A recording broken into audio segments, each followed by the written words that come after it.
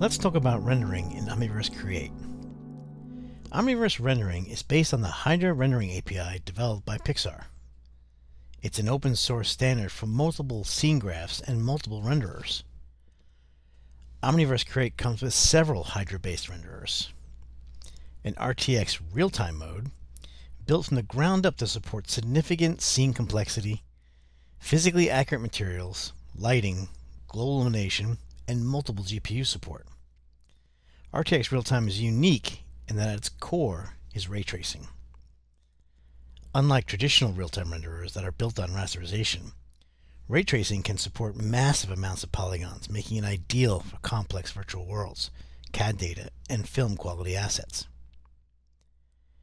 There's also an RTX Path Trace mode.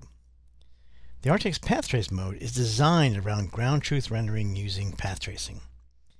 It's interactive and supports multiple GPUs for the most visually demanding scenes. There's also Iray, when you need physically accurate rendering leveraging MDL and spectral rendering for true simulations of reality.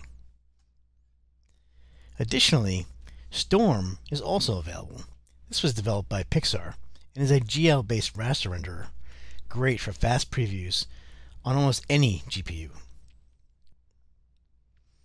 You can use both USD Preview Surface and MDL for your materials across these renderers. Lighting is also based on Pixar USD Lux lights, enabling accurate lighting, area lights, disk lights, sphere lights, dome lights, directional lights, which are all interoperable across a wide range of content creation tools. On top of that, you can use post effects including depth of field, fog, bloom, tone mapping, color correction, and more. And these effects work across multiple renderers. Stay tuned for more supported renderers, and I look forward to what you can do with real-time ray tracing.